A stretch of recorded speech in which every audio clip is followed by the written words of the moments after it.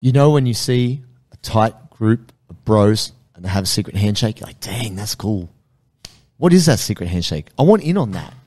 Well, to be part of the Bulletproof for BJJ Brotherhood, to learn the secret handshake, you must click subscribe. We love you guys. We love delivering all the info and doing the work for you for free. But there's one thing that we need. We need you in our crew. We need you to help us get stronger by clicking subscribe. It helps us. It helps you. We cannot check if you do this. So this is kind of like a gentleman's agreement, but we want you to be part of the brotherhood. Click subscribe today. Ladies and gentlemen, welcome to another Bulletproof for BJJ podcast. I am JT Tenacity, and I'm here with the amazing Joseph Worthington. What's up, fam? Thanks for being here. This is tough because this is almost counter. This topic is almost counter to everything we talk about. Are we crushing our own business and our own podcast with this one? Are we going to just throw... Is this the final episode? It could be the end of Bulletproof for BJJ right now. Does our program suck? Oh, no, sorry. What do you... No. It definitely doesn't. Jeez. Should I quit BJJ?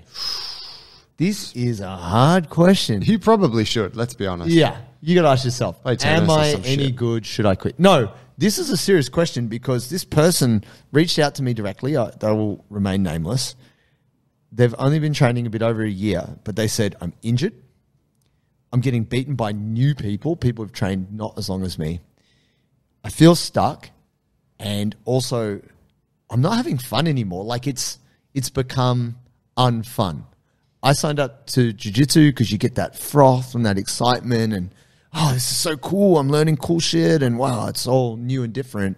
And within 1 year, this person is now like, they're not hating it, but they're kind of dreading going to jiu-jitsu. It's like, oh, when I go, I get injured. Or I just cop beat downs and I'm not learning. And there's all these aspects. And I think we all experience this, but depending on how long you've done jiu-jitsu and depending on how connected you feel to your gym, you might think, you know what? Fuck it. It's not worth it. And I know that I've definitely had severe injury moments that have made me gone, this isn't healthy. Like, maybe I should stop in the name of my health. And what I want to get into today, or what I feel we're going to discuss, is like red flags and warning signs that might make you think you should quit, but then also maybe there's solutions and maybe there's ways that you can navigate it so you don't necessarily need to quit per se, as in stop jiu-jitsu permanently and never do it again. You've had moments, you had the quitting moments? Weekly. Joe? Yeah, it occurs. All the time. Yeah, I mean, often. I was going to say, we did an episode way back, which was Why Blue Belts Quit. Yes. Which is a very popular episode. It was a great episode. Yes. And it's been very popular on YouTube, and there's been so many comments. It obviously like pulled on a lot of hearts, like triggered a lot of people. It did. People were like, well, sometimes like not everyone wants to like do jiu-jitsu forever. Like they, like some people just want to do something else. I'm like, that's a really fair point. We didn't kind of mention that on the show because that's fucking boring. Like, sometimes you quit because you've just had enough. But it's important. Great episode. Yeah. See you next week, guys. But it's important, I guess, to mention with this that sometimes, you should just quit. Like, it's not... There is going to come a point where everyone stops. Generally, right? Like maybe not. Maybe you will keep training in some way until, you pass on to the next plane of existence. But for most of us, there's going to be a point where you stop. And so, let's go. I'm not trying to take away from the question, but I think it's, like if you've kind of done it and you're like, that was good and I've had it, great, move on. Yes. But perhaps there's some other things at play that maybe you should stay in the game, and maybe it's not a great idea to just act on that first instinct to quit. Yeah, and I think you got to ask some questions. If you want better results or different results, you need to ask different questions. So if the inputs stay the same, the outputs usually stay the same as well. So if you're getting injured, let's talk about the injury piece, because we've both suffered pretty serious injuries, and injuries that have taken us off the mats, but it didn't necessarily make us go, okay, I'm quitting jiu-jitsu now. It's just I physically can't do it right now. But as soon as I overcome whatever I can overcome, I'll drill or I'll find my way back to the mat. But some people are getting so injured that they can't live their lives. And we've talked about this before with people having a physical job. It's like, no, this is my income. This is how I feed my kids. It doesn't matter how much I love jiu-jitsu. I can't run my business and do jiu-jitsu if it means I can't, earn money. So I think we've got to look more closely at how the injury occurred. What are you doing? Was it situation specific, or is it more general? Did you warm up? Do you have a way of looking after your body? Was it a freak accident? It just happened. It's not as regular as it seems. Or if you are chronically injured, is there something that you could change which would remedy that? Whatever that might be. It might be a bit more stretching. It might be a better warm-up. It might be a number of things. But maybe can you analyze what's going on? Because the hardest thing is you can't change something that you're not measuring or you're analyzing. It just is what it is. It's a black box. You have no information. But I think getting feedback about injuries is also important. So for you, Joe, I mean, when you hurt your knee, it was very specific. It was very situational. But is there any other times when you feel discouraged by the kinks and kind of knocks you get in jiu-jitsu? Absolutely. Yeah. Like every time I cop an injury, I'm like, damn, like this sucks. Yeah. Is this worth it? Because I think there's a constant trade-off. And you're maybe not aware of this when you're a bit younger and you're really like, you're just throwing yourself into it and it's just learning, getting better. But I think once you've been in the game for a little while, there's probably a constant dialogue in your own mind about like, is this worth it? Do I enjoy it enough? Yeah, I do. Maybe not. Look a little bit deeper. Is it me? Is it the art? Like it's just all that stuff being thrown around. Pros and cons. I have that thought crosses my mind often when I wake up the next morning after a hard training, day, and I'm like, oh man, I feel like an old man. It's not a good vibe. Yeah, and I'm like, I don't want to feel like an old man. No. And then I think, well, how much longer am I going to put up with this? And then it's like, maybe I'll quit. And then I think, man, training was so fun yesterday though. It was good though. Fuck, and I'm learning some shit. And I'm actually getting like it's a really good test for me. And I'll stick with it. Yeah. I'd be lying if I said that conversation doesn't take place often. It doesn't come into your brain. Yeah. And there's so many upsides to jiu-jitsu. I think most of us think it's worth it. It's like I remember hearing a comedian talk about he wanted to try heroin because he was like, it was crack. He's like, but it must be so good. See that guy eating out of the bin? How good must crack be to give up your wife, your kids, your home, and be eating out of a bin? It must be amazing. Like, what's that good that you would give it all up? I feel like jiu-jitsu is crack. Is the crack cocaine of martial arts. Yeah. Because you see people who are just sucking dicks for stripes on your belt. That's right. You got any spare change, man? Got these cheeseburgers, man. You see that people inappropriate, Jules. Just we make a highlight out of that. Taping up their wrists and their elbows, and you're like, you're the mummy.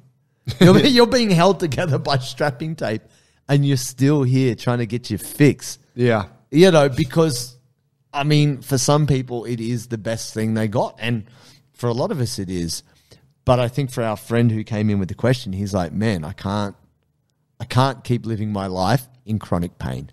It's not that, because he's about a year to 18 months in. He's not indoctrinated enough. Yeah. He doesn't have the sunk cost bias. He can step away. Which that's an important observation. Like for any of us, like say you're a brown belt. Yeah. Right? You're too deep. You're too deep. You're like, you can't get out. Fucking keep going. It's like Scientology. Right? I want to know who Zeno is. Yeah. I want to believe in the aliens. Yeah. So I think that's a really important thing, to acknowledge that at a point you get kind of, fuck, now I've given it so much time and I'm close. I want to stay with it. Yeah. But say for old man, I think like you can only control what you can control, right? And so I think looking at it and objectively looking at like, well, how's my lifestyle?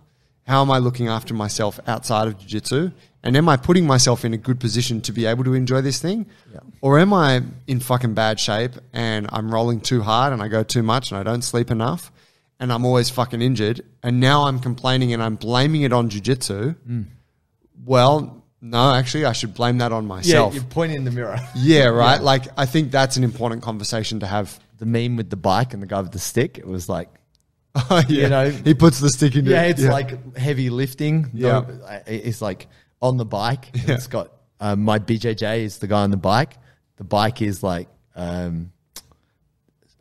it's got me. The bike is jiu-jitsu. And then the stick that he stuffs in the wheel is heavy lifting with no mobility. It just jams it in there and falls over. And he's like, I get injured because I'm old. Like, no, that's not it, right? And actually, funny, Shanji, I did a workout with Shanji on the weekend. Right on. And we had him on the podcast. Total legend. Love it. He's the best. He's such a good dude. I'll fight anyone who says anything bad about Shanji. He's the man. But that said, he's a jiu-jitsu guy. As hardcore as it gets, jiu-jitsu is everything. Jiu-jitsu is life. He has a bad wrist. His left wrist is bad. He fell off a horse as a kind of young teen and broke his wrist and had to have it kind of reset. That's a legit injury. But that said, he doesn't do much for it now. You know, he's accepted that wrist is not as good as his other hand. Yeah. And so I said to him, let me do some wrist mobility stuff with you. I'll post the video soon. And we did it. And he was like, that actually feels better. I should probably do that. And I'm like, yeah, bro, you fucking should. You're like 6-time world champion. You're not doing mobility on your wrist. What you doing, man? But it's because he can do really high level jiu-jitsu and not worry about it. It's when it gets to the point that you can't deal with it anymore. He's super high level, super functioning, very athletic. The guy works out. It's not like he's not looking after himself. But you think someone that high up could be neglecting a thing, then, your man just Bob Jones, who's kind of not in shape, is probably like, yeah, no, I'm fine. I don't stretch, Yeah. So the injury thing, I think we've got to ask a question, but then this also goes to the next thing, which is expectations. And Joe, you and I have talked about this before. It's like, what do you expect to get out of training? Are you coming expecting you're going to win every role and therefore you're getting disheartened when someone super young and athletic comes in and styles on you? That's kind of part of the game. Like, age is just something you can't negotiate that. Yeah, you can stay in shape, but it's very difficult. If you're 40 years old and you've got a 21-year-old, footy player, ex-college wrestler coming in, you're going to get fucking smashed. And that's okay. Like, Division 1 wrestler, state champion rugby player, cousin, shot putter, heavyweight weightlifter, judo black belt. Decided to do jiu-jitsu to just tone his lifestyle down. Yeah, that's right. You're fucked. Yeah, and so I think managing your expectations of yourself and outcomes in class is really important. Yeah. I can think of so many this almost touches on a little bit some of the business stuff we spoke about before, but I can think of guys that I've trained with who have started jiu-jitsu at an older age. Mm-hmm. So they'll have 10 years on me, right? They'll be in their late 40s and they'll be a white belt and they'll be going hard against me, and then they'll seem perplexed at why they weren't able to make their game work on me, or sure, how I was able to just whatever control them, or tap them fucking 75 times. Learn your shit. Better recognize, right? I'm gonna fucking put it on this old man. Watch this shit, bro. Jules, Instagram me. I'll beat you with your walking cane. But it's like, dude, what. I mean, I get it, right? It's fuck, you kick my ass, whatever, or you're really tough to deal with or something. But it's sometimes in that you can see that they're actually surprised that they weren't able to use their strength against you, and you're like, dude, look at where the chips are stacked here. I got, jits for 13 years, fucking lifetime of strength and mobility, and you don't have any of that. Yep. And you got the 10 years plus. Yep. But the beauty of jiu-jitsu is that it can kind of make everyone be we're in this together and we're all battling and fighting for it. But the reality is that I will, I'm now at a point where I can see people who are younger and more athletic and want to go harder, and I'm like, fuck, this person's a real handful. Yeah. And I know that I'm not going to be able to match that in intensity forever. Sure. Right? So the expectations, like you said, have to, you have to be aware of the differences of where you're at versus where someone else is at. And I'm not saying lower your expectations. That's not what I'm saying here. Be realistic. I'm generally the person who's like, no, you need to elevate your expectations, lift yourself up. But in truth, if your intention is, I want to go in here, I want to be the best at my level, I want to learn faster than anyone, all this stuff, well, you better put the fucking time in. That's a competitive space to hang in. If you say, I want to be the best, or I want to be the best in my gym, or any kind of some such talk, that's hard. Because if you own a business, have family, do all this, and then you've got young Julian living at home, just doing Bulletproof every day, teaching kids class and training nonstop and just eating chicken and rice like there's no tomorrow. Right. Bro, how are you going to compete with that? A fucking macro diet. That kid's going to kill you because you can't compete. You haven't got the time to compete with that. So you might recontextualize it and go, where do I sit in this order of things? How can I compete with myself? Am I getting better? Because here's the hardest thing. We always compare ourselves to other people. But are you better than you were a year ago? Invariably, yes. Otherwise, you wouldn't still be there. Hopefully you are. You would. Yeah. Well, you've probably learned some stuff, right? But you need a way to measure this. So feedback's key. So with your expectations, you shouldn't be projecting onto other people like, oh, that guy's only trained 3 months. I've been training a year. He's kicking my ass. Yeah, but maybe you don't know the dude. Maybe dude's ex-SAS or something. Like maybe that person is a savage. Maybe she is an ex-professional Olympic gymnast and track cyclist and has a mother who used to beat her with a cane. And that's why she's crushing your throat with her shin bone. Like, you need to really get on board that everybody in the gym is not created equal. Dave Goggins walks in, you're like, huh, who's that skinny guy over there? Yeah. I just ran 125 miles to be here. I ain't no bitch. Like, don't compete with that guy. It's not worth it.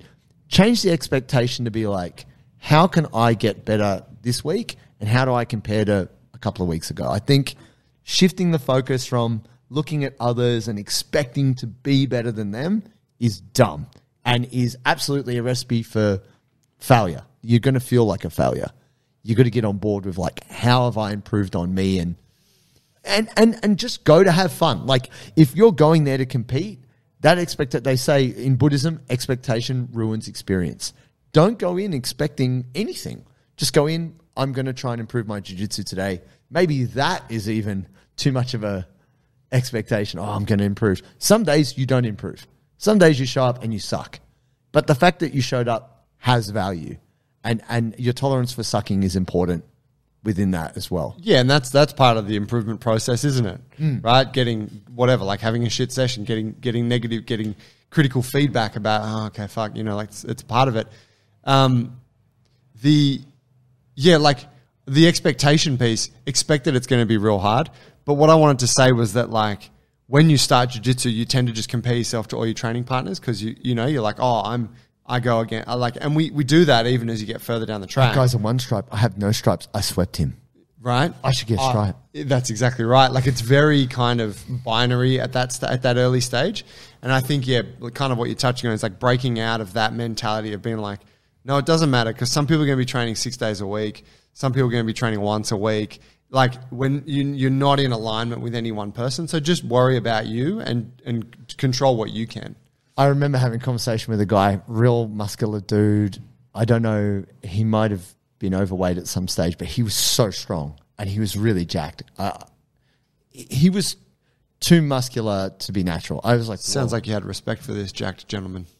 Well, he came at me really hard. Anyway, subsequently, it was no-gi. I didn't know, I'd never met him before. I was like, this guy could be any belt.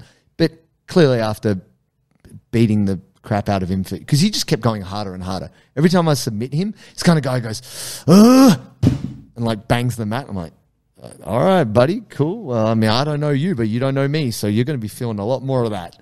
Next 10 minutes, you're going to get it. And at the end of the roll, I said to him, oh, man, like usually I try and do this before, but didn't get the chance. How long have you been training? 4 months, 3 weeks, and 3 days. Whoa. You better believe it. I'm keeping track of every hour. I was like, I don't care. If you haven't trained more than a year, shut the fuck up. Like, I don't care. It's irrelevant. I trained 15 years, dude. Trained my whole life. Like, that's nothing. You're a blip. We're all a blip, right? If I think about, I feel embarrassed, like having a conversation with Shanji. Like, I've trained 15 years. He's trained 30. Like, he's had his black belt longer than I've even, he got his black belt in 2001 or 2000. It's like, holy shit, dude. You had your black belt longer than I've even done jiu-jitsu. Like, so deep in the experience. The problem is when you're early, every little thing matters. But then the longer you do it, you realize these tiny little things are not so important. So you shouldn't be deciding if you're successful or a failure based off these little variables. Getting swept doesn't make you a failure. But it's funny how you can just really, I suck. Everyone sweeps me all the time. It's like, yeah, all right, let's just work on it. That's okay. It's like, it's not personal. You're not a terrible person. You shouldn't judge yourself so harshly. Like, yeah, just, I guess, work on it, improve that. And, man, this idea, which is kind of hard to understand, is just, it doesn't mean you shouldn't care about jiu-jitsu. You should care, but you shouldn't internalize it. Like, my failure at jiu-jitsu makes me as a failure as a person. And I think the gentleman who reached out to me is feeling like, because so much of, I think he really puts, even though he's only trained a short amount of time in the context of jiu-jitsu, he feels a failure. I think this sense of being stuck or feeling like you're a failure it can be hard to shake when you really care about jiu-jitsu. For sure. Yeah, you hang your hat on, like, that's who I am. Yeah. And that's your identity. And so then, you have an existential crisis when all of a sudden you start to underperform. Yeah, who am I if I'm not a jiu-jitsu guy? Yeah, I mean, there's the funny thing that I like to think about in that, because we all have those feelings. Sure. I have those feelings, often, right? But it's a conversation. You have the feeling and then you're like, hang on a second. The fuck is my monkey brain telling me? And you're like, I'm being a little bitch. It doesn't fucking matter. Yeah. The funny thing that I think about is, well, what if I just never went to jiu-jitsu again? Yeah. Like, what would actually happen? Would the narrative that I have about myself, like, how would that change? It'd be like, well, I wouldn't have to deal with any of these negative feelings because I'm no longer exposed to my technical inefficiencies. Sure. I'd still be a black belt or a handy white belt or a blue belt, right? So I'd still consider myself, I'm really showing you the deep narrative in my head here. I'd still consider myself a savage on the street, right? Sure. Compared to the rest of these motherfuckers. I'll double leg that accountant walking across the street right now. And I find that just a funny thought sort of experiment, because you're like, I'm choosing to go to this place and I place so much weight on the importance of what happens in this place. But you're like, what's it actually for? Am I trying to be the toughest cunt in my gym? Yeah. Or am I actually just trying to get better and learn this skill set, and jiu-jitsu is the vehicle for me to get better? Yeah. So I think, that's kind of a thing that I bounce around with. And then you're like, hopefully you can agree that you're just trying to be better and that jiu-jitsu is a vehicle. And of course you want to get better at the skill set. Yeah. And so then it's like, well, just keep going, man. But we all still want to be bad motherfuckers. Of course, you don't want to be the weakest guy in the gym. Never be that guy. I want to walk into a room and know that I'm the most dangerous person in the room. But you just walk into a different room if you're not. You know what I mean? That's what I'm saying. No, a certain dominate. When I'm down the cafe and I see all those trendy bankers, I'm like, I want to know. No, I do think that way though. I'm like, whoa, that weight is kind of jacked. I ran into a black belt, Alexandri, a guy that trained over at Vantage for a little while back in the days. He's an Alliance black belt. Yep. And I ran into him the other day, and he wasn't trained that much back when I saw him, but he was a real motherfucker. He was a tough guy to roll with. And I ran into him. We were out one night for Dylan's Bucks Play. I ran into him, and I'm like, bro, what are you doing? I'm like, training jiu-jitsu. He's like, not much, man. I was like, what are you doing? He's like, I'm doing some boxing, actually. He said, it's awesome, man. I'm being a beginner again. And I'm like, how funny, right? Like, he's the big dog at the academy, like if he goes to jiu-jitsu.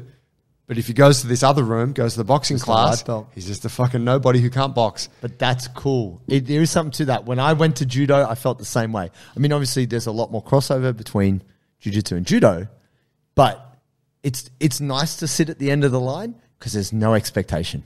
Yeah. When you go from being at the front of the class where everyone's looking at you and there's that, I think there's a huge value in just not putting pressure on yourself and then no one really caring.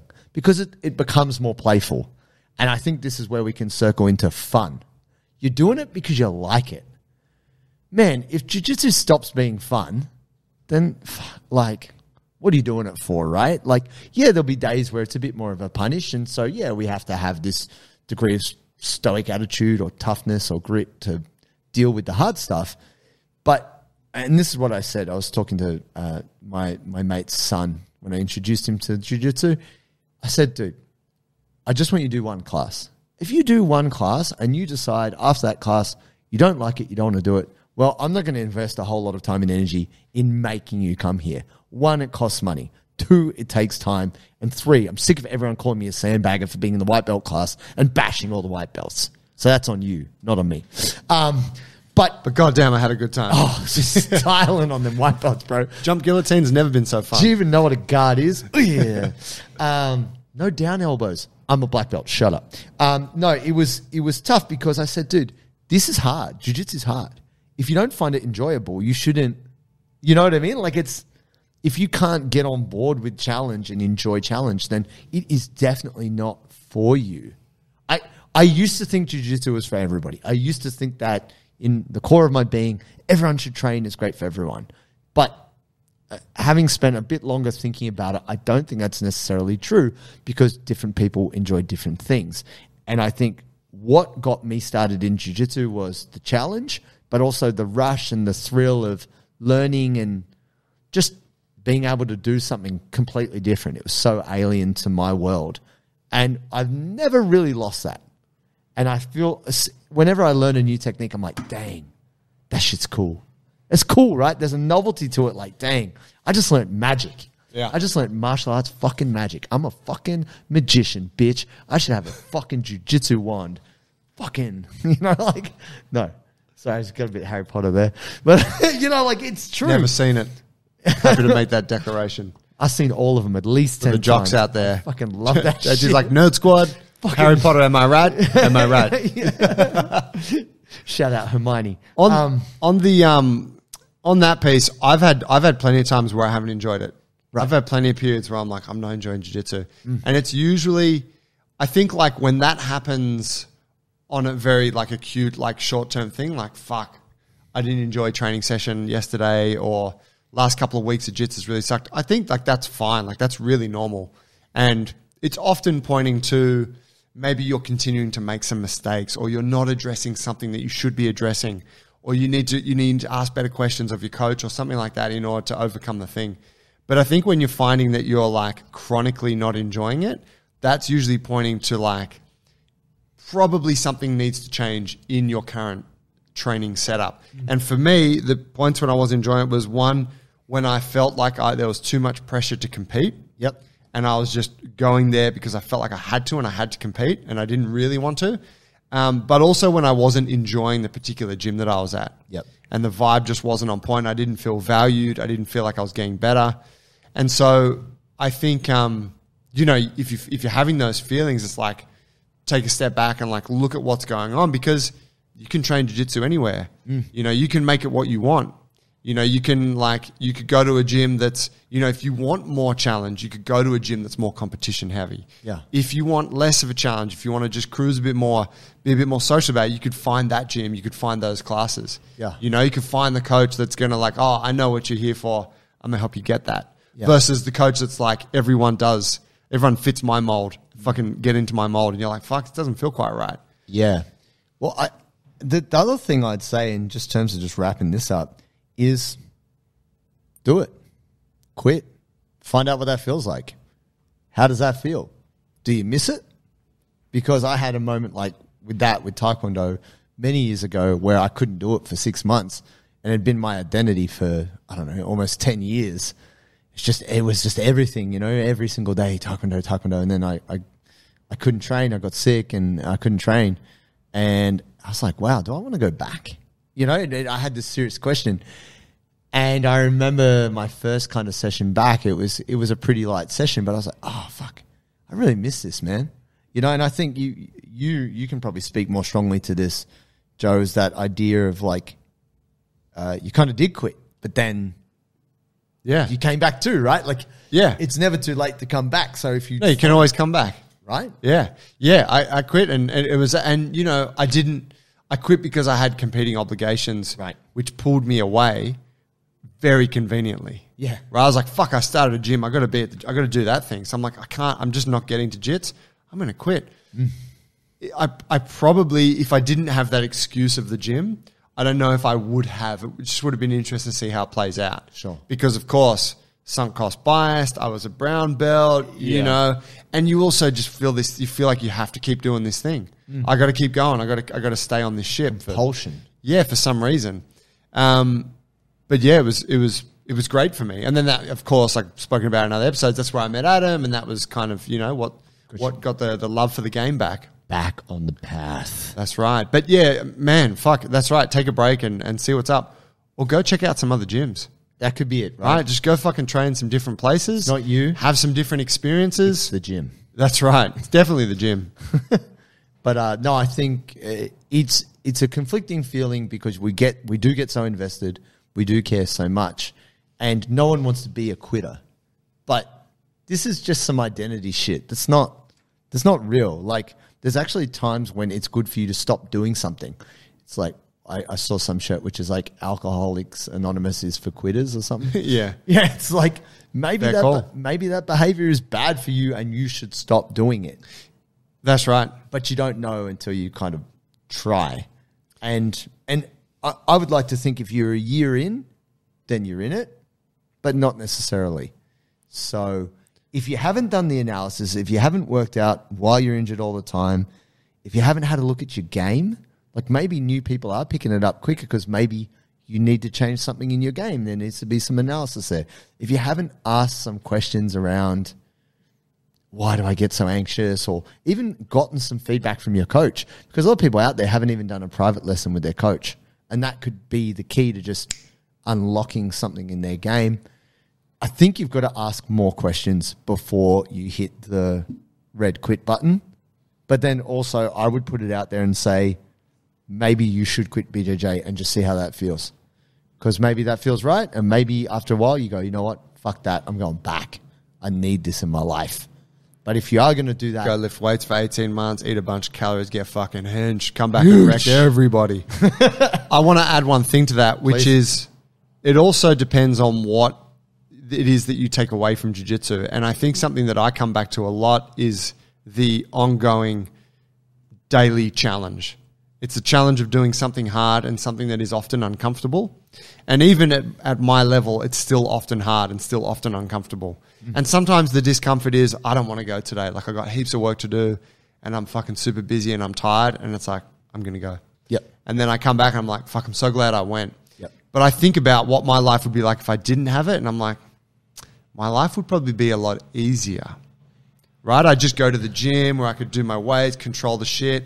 I go to work, like, it's all right, but there's no struggle in that. Yeah. There's very little, like, there's not someone in my face. There's not someone that's forcing me to deal with certain facets of my like spirit, or even just of certain emotions, right? That don't get expressed in these other environments. Yeah. So I'm like, in that way, it's kind of in a stoic sort of mindset. No, that struggle is important. And for me, jiu-jitsu is largely a part of that. Seeking that adversity. Find it. Yes, sir. Thanks, fam. Thank you for listening. Hey, if you need help with strength and mobility, we got you. The Bulletproof for BJJ app is up and running. You can start a free trial. Go to bulletproofforbjj.com. Sign up, start training, and we'll see you in there. Let's get hench. Yo.